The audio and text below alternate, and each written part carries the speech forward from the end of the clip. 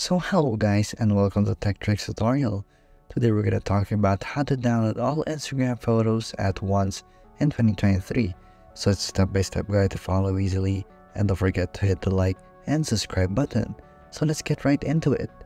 So as you can see here, I'm already in an Instagram application, and to download all your photos here in your phone, Android or iOS, it doesn't matter.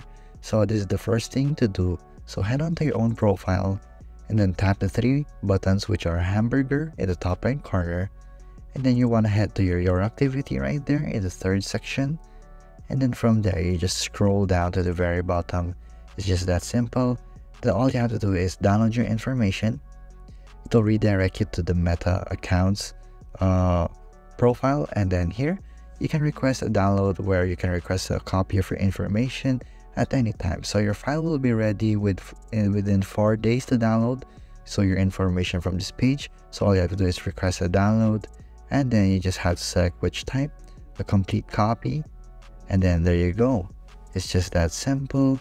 So if you want to notify, if you want to delivery pick method or add a new email, what type of format you want, if you want a JSON, which is like a JPEG, or you want your media quality to be very high, and the date range until custom. So you want to set a certain time, or you can do all time which you want, and then there you go guys. All you have to do is submit the request and it will come to your email within 4 days.